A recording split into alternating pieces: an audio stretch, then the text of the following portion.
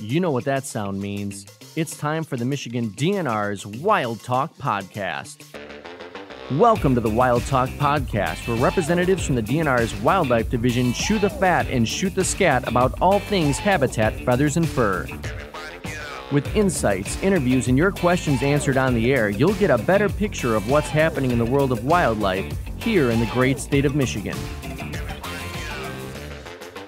Welcome to Wild Talk. I'm your host, Rachel Leightner, and here with me today is the wonderful Hannah Schauer. How are you, Hannah? I'm doing well. How are you today, Rachel? I am just peachy. In this month's episode, we'll be answering some of your questions from the mailbag, hearing some conservation officer reports from the field, and sometime during the show, we will be revealing the winners of our Wild Talk Podcast Camp Mugs, and you'll be able to find out how you can win one too. We've also got Chad Fedewa on the show to talk about what's going on for wildlife in the Southwest region. But first, we're going to shine our wildlife spotlight on the dark-eyed junco.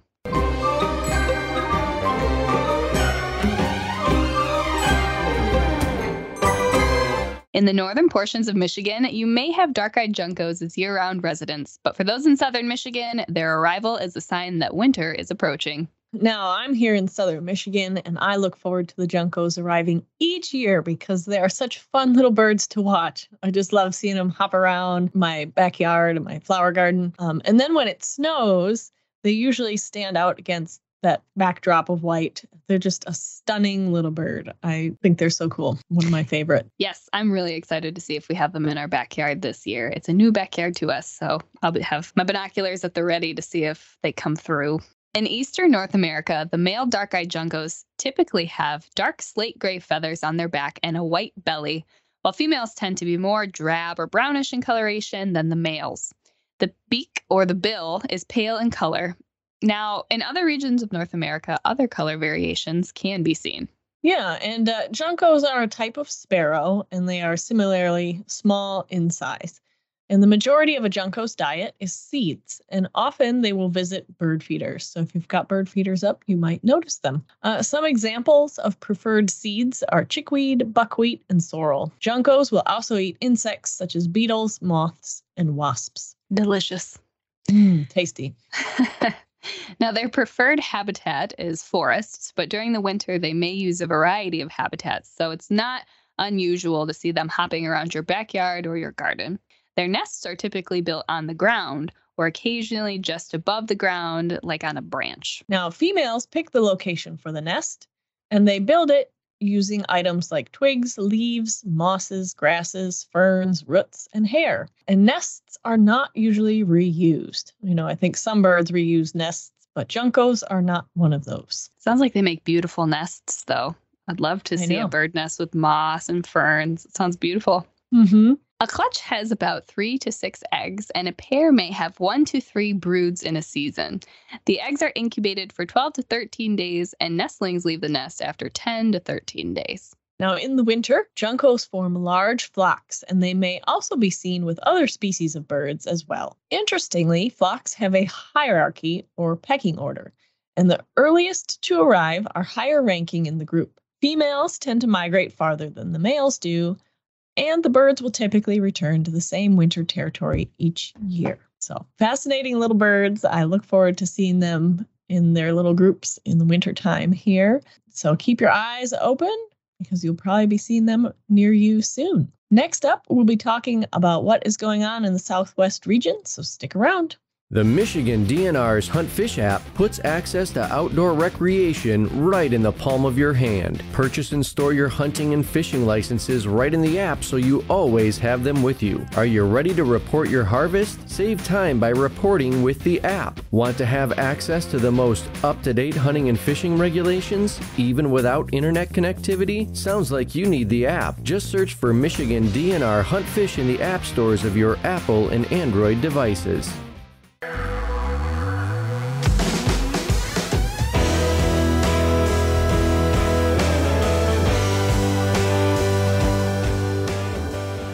Welcome back to Wild Talk.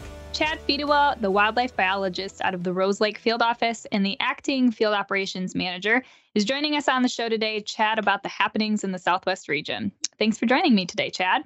Thanks for having me, my podcast debut. Welcome to the show. We're excited you're here. What would you say is the biggest accomplishment that your region has tackled this quarter? Right now, the biggest goal for our staff is to get ready for deer season. We're into deer season already with archery season starting up, but we have a lot of areas where we are collecting chronic wasting disease samples, but also the new mandatory harvest reporting system is in place this year. So that's new for our staff as well as the hunters alike. So our staff are trying to get used to that system and being able to help hunters who call in with questions, kind of help with that transition this year with it being a new system. So it's been a pretty good system. The hunters have seemed to be figuring it out. We've got data to show that 83% of hunters already have completed their report in under 5 minutes. Almost 90% of them are doing it online as opposed to the new Hunt Fish app that we've got available. And it seems to be most people are picking up on it. Sounds like there's been a handful of changes for staff and hunters to navigate this fall, but everybody's figuring it out and the fall has been off to a good start, which is great to hear.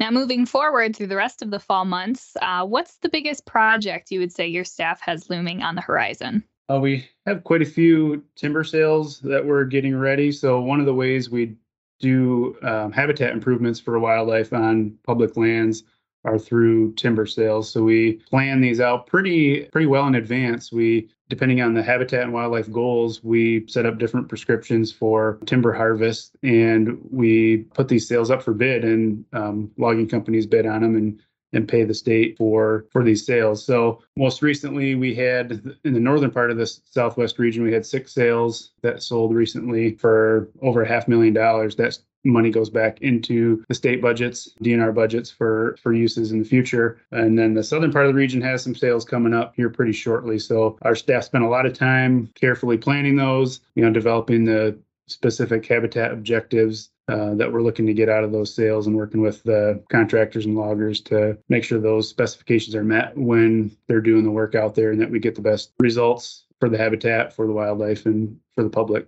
Another thing we've got coming up that's kind of a new, unique thing is we have a partnership through Michigan State University where we are working with some researchers to do a game area use survey. So what that will entail is working with them to develop a project on some specific state game areas in Michigan to kind of get a better idea of who's using these public lands and what they're doing on our public lands. So we had a pilot study done at the Rose Lake State Wildlife Area just outside of Lansing a few years ago, and that went pretty well. And we decided we're going to try to expand that, and we're working with Michigan State to, right now, we're just in the planning stages right now. We're developing some of the criteria, kind of going through that process, and then we'll eventually select a handful of state game areas, and over the next 5 years, working with Michigan State to do research to figure out who's using these areas, what they're doing out there moving forward. Because recreational habits are changing, we've noticed that over the years, and they'll probably continue to change in the future. So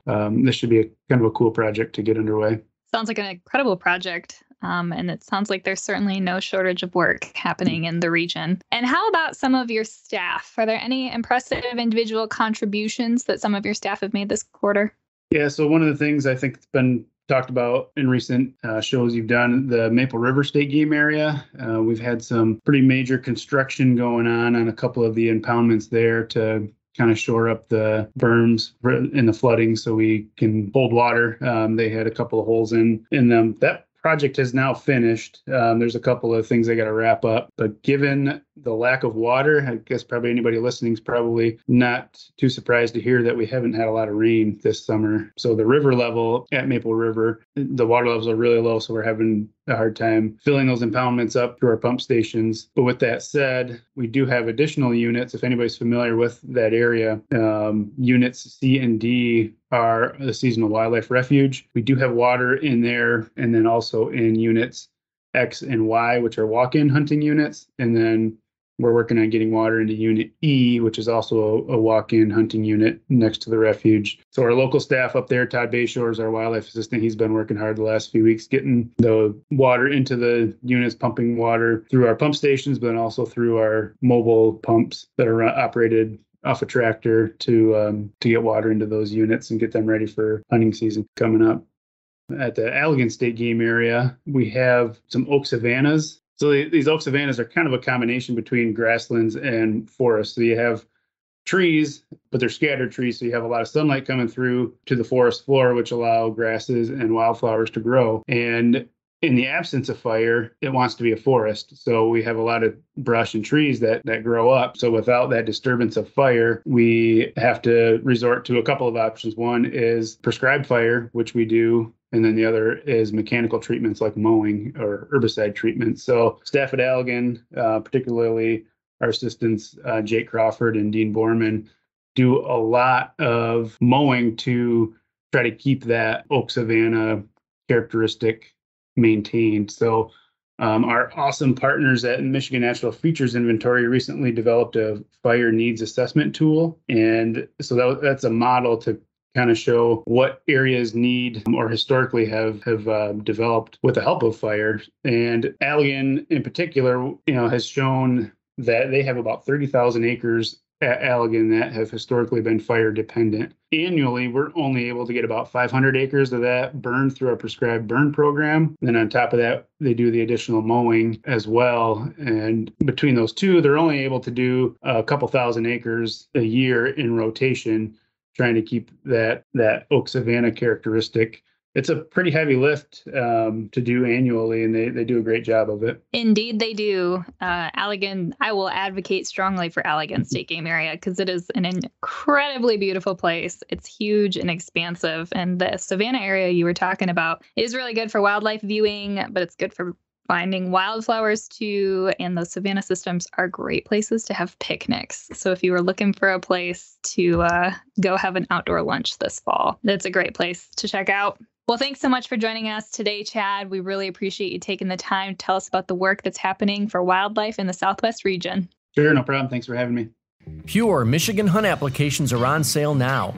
If you want your shot of what is considered Michigan's ultimate hunt, pick up a $5 application or two. There's no limit to the number you can buy.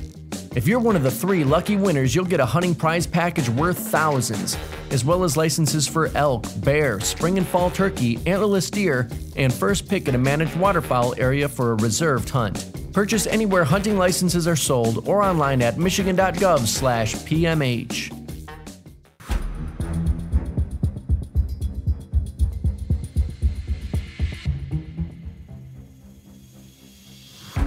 Roger that. This is Katie Gervasi with the Michigan Department of Natural Resources Law Enforcement Division, here to share more Conservation Officer biweekly reports from the field. Conservation officers Jeremy Sergi and John Camps received information that a hunter had harvested a bear in the wrong bear management unit. The officers were only provided a general location of where the individual was camping. After searching for some time, the officers located the individual camping on state land with 2 other bear hunters. In addition to obtaining a confession, the following violations were also discovered: unidentified tree stand, hunting with a semi-automatic rifle capable of holding greater than 6 shells, and transporting an uncased pistol on an off-road vehicle. The bear was seized, and the case is open pending prosecution in the Baraga County Court. Conservation officers Robert Freeborn and Michael Eving responded to a safety zone complaint of a bear shot on the side of a county road in front of a residence. The officers documented the kill site, along with where the bear was loaded into a truck.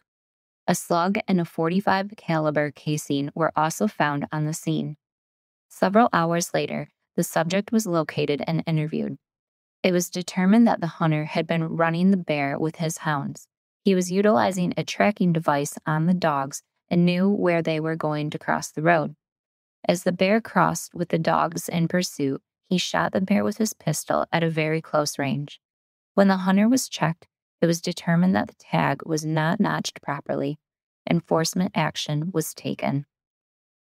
Conservation Officer Kyle Cherry responded to a complaint in Otsego County of a turkey that was likely shot out of season. Officer Cherry identified a male suspect and contacted him for an interview. The subject initially stated that his wife had shot the turkey and that he had not been successful this year. After further questioning, the subject admitted that he shot the turkey in the late spring and used his wife's kill tag on the turkey. Property was seized, and charges are being sought through the Otsego County Prosecutor's Office. Conservation Officer Jeff Ginn responded to a fully involved structure fire with the subject possibly trapped inside. When he arrived, the officer located a very large bonfire behind a residence with a large group of friends and family surrounding it. Upon investigating the blaze, Ginn noticed the fire contained several tires, mattresses, and other various furniture items. Ginn located the landowner who was responsible and cited him for the violation. Ginn had the fire department continue to the residence and extinguish the illegal fire. The landowner was also found to have an outstanding warrant for an unlawful disposal of solid waste. He was transported and lodged at the Newaygo County Jail. While off duty, Conservation Officer Casey Pullum received a complaint from Oscoda County Central Dispatch of 2 subjects lost in the woods on an off-road vehicle. The individuals were operating side-by-side after dark when they became lost and traveled cross-country through the woods and got stuck in a wetland. They had 5% battery left on their cell phone and decided to call 911 to obtain help. Local dispatch was able to obtain GPS coordinates of their location before their phone died and provided the coordinates to Officer Pullum. As the only law enforcement officer with equipment sufficient to navigate the terrain, Officer Pullum responded to the area and began to search with his off-road vehicle. He located both subjects who were wet and cold but otherwise okay. Conservation Officer Mark Reffett followed up on a Montcalm County complaint of a deer feeder located in a wooded area behind a residence. Upon investigation, the conservation officer learned that the feeder belonged to a neighbor of the reported residence. The subject, who had recently moved to Michigan from Florida, was hoping to hunt there with his son during the opening youth hunt. Officer educated him on Michigan hunting rules while issuing him a verbal warning for baiting in a closed area. The subject and his son were ordered to remove the feeder and clean up the area around it. Conservation Officer Robert Slick was on patrol when he received a complaint of an individual fishing with too many lines in Colin Park. Officer Slick responded to the location and watched the angler. There were 5 lines out and only 1 angler attending to them. When the conservation officer contacted the individual, he stated that all he knew were the bag limits. Officer Slick informed him that he was only allowed 3 lines and that he was over. A citation was issued for the violation. While patrolling Windsor Township State Game Area, Conservation Officer Mark Minkowski heard a person target shooting in a closed area and saw bullets hit the lake and trees around him. He located the shooter, and it was evident that he was inexperienced and unaware of many safety precautions that should be observed while shooting, as well as the regulations in the state game area. The shooter was issued a citation. Conservation officers Eric Smither, Andrew Monach, and Sergeant Shane Webster were patrolling Lenawee County when they observed an off-road vehicle coming towards them on the roadway. When the operator noticed the conservation officers, they turned around and started to head back the way that they had come from. The conservation officers contacted the operator, who did not have an off-road vehicle helmet. A citation was issued for no helmet. To read more conservation officer biweekly reports, go to michigan.gov/conservation officers. There are many camping and lodging opportunities available in Michigan's state parks. When you choose state park campgrounds, you get more than just a campsite. State parks offer a diverse range of recreational opportunities, including hands-on instructional classes, nature programs, places to fish, boat launches, family-friendly events, and much more. Reservations can be made 6 months in advance, so why wait? Visit midnrreservations.com or call 1-800-44-PARKS to make a reservation. Welcome back to Wild Talk. Now let's dig into the mailbag and answer your questions. 1, 2, 3. Lorna emailed with a snake photo for identification and wondered how to deter snakes from her area.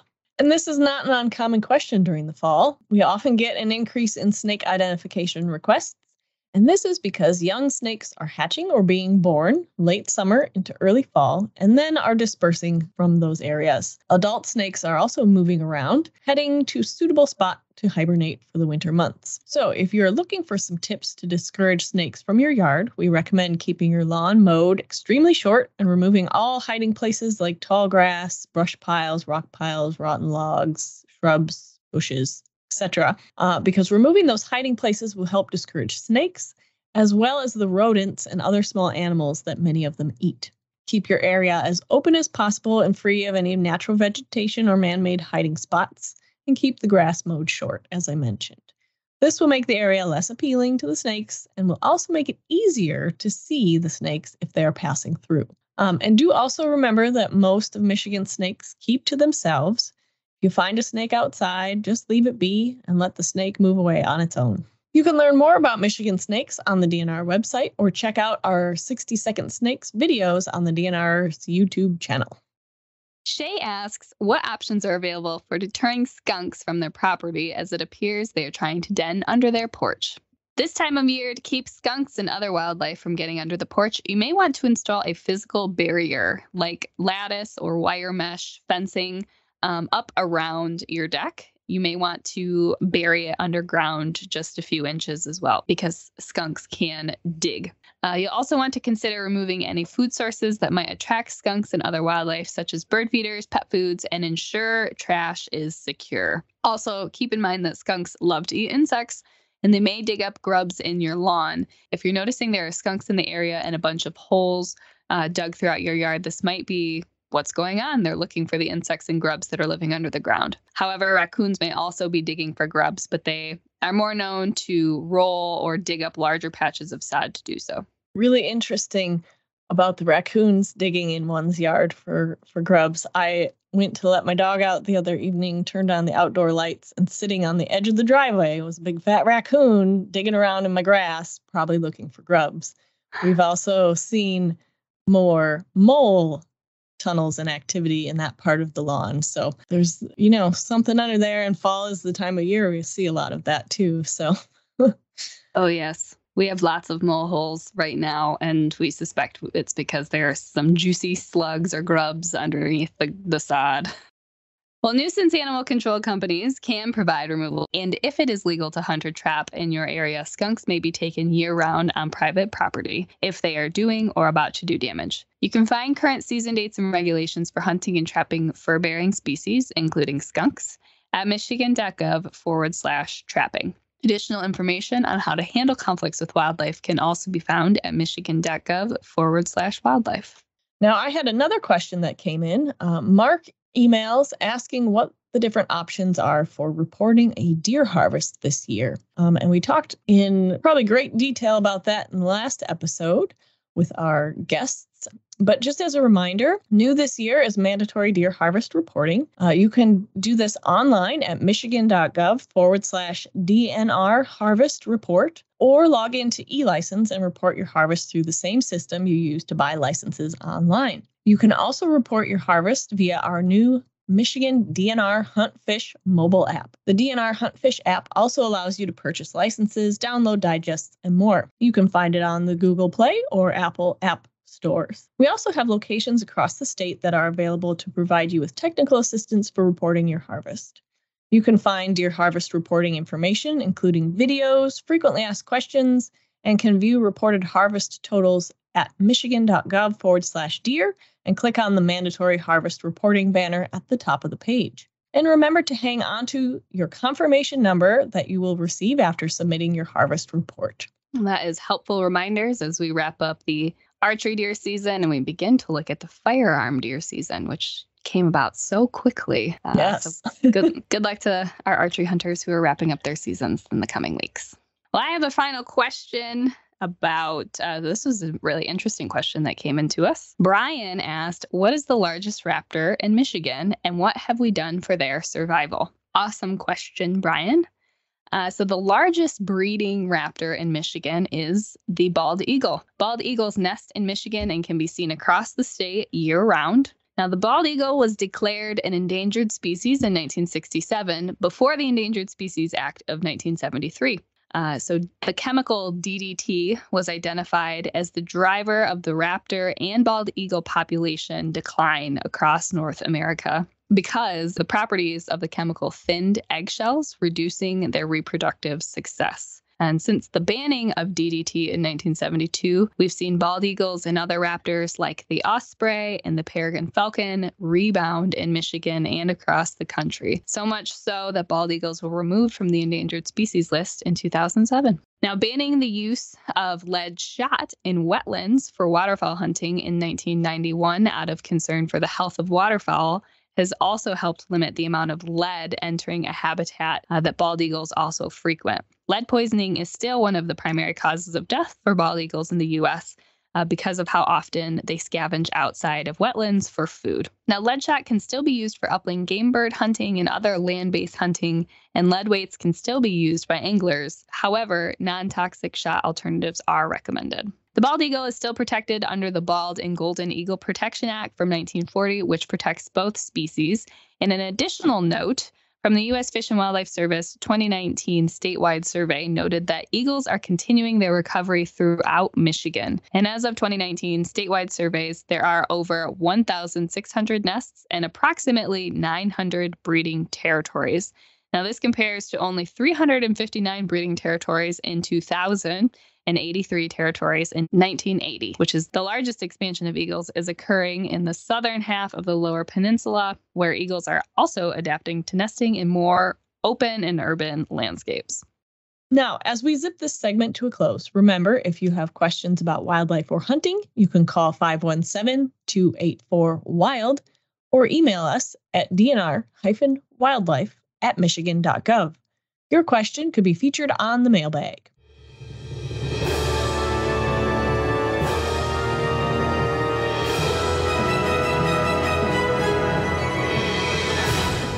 Now is your opportunity to win a Wildtalk Podcast mug.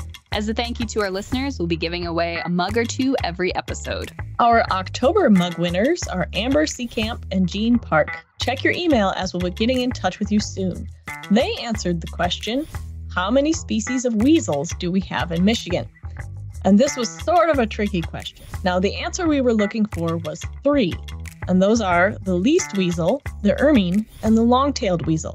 However, we also accepted answers that provided the total number of species in the Mustelidae, or weasel, family found here in Michigan, which would be 8. The marten, the fisher, the least weasel, the ermine, the long-tailed weasel, mink, badger, and otter. Now, sorry, no wolverines are included as they are considered extirpated from the state. To be entered into the drawing this month, test your wildlife knowledge and answer our quiz question. Turkeys are an example of a precocial species. What does precocial mean? All right, so think on that one and email your name and answer to us at dnr-wildlife@michigan.gov to be entered for a chance to win a mug. Be sure to include the subject line as Mug Me and submit your answer by November 15th. We'll announce winners and the answer on next month's podcast, so be sure to listen in and see if you've won, and so you can find out what the next quiz question is. Good luck. Now back to the show.